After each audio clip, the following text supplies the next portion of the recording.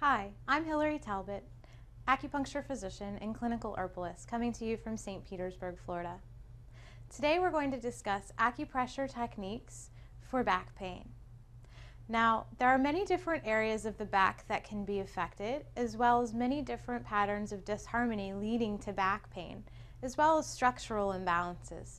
So it's important to consult your local acupuncturist to understand what the root cause of your pain is in order to get the best treatment possible. Today we will be highlighting a couple points in the lower back, since that is a common area of pain for a lot of people.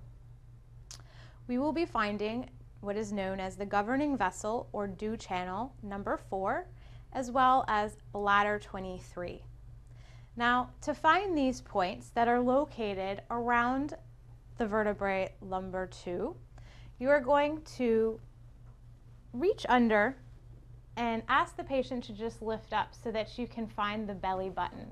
Okay, and relax. And once you do that, you can trace your finger around, and it usually puts you in the space just below L2. This is where dew 4 is located. So, utilizing soft pressure in a clockwise motion to firm pressure with the back of your hand is oftentimes beneficial. Now, just lateral to dew 4 is bladder 23. And the bladder channel is found at the high point of the muscles on either side of the spine.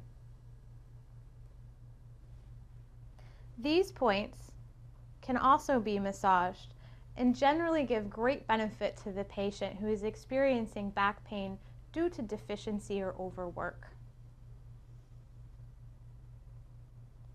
Another technique that is very nice is what's called rolling in Chinese massage, which is also called Tui Na.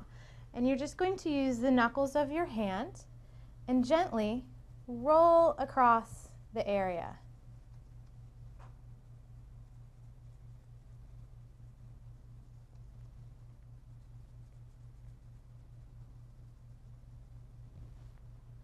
Again, there are many causes to back pain, from structural to energetic, so it's important to understand what the root cause of your imbalance is in order to get proper treatment, as well as acupressure points that are preventative for you and your case.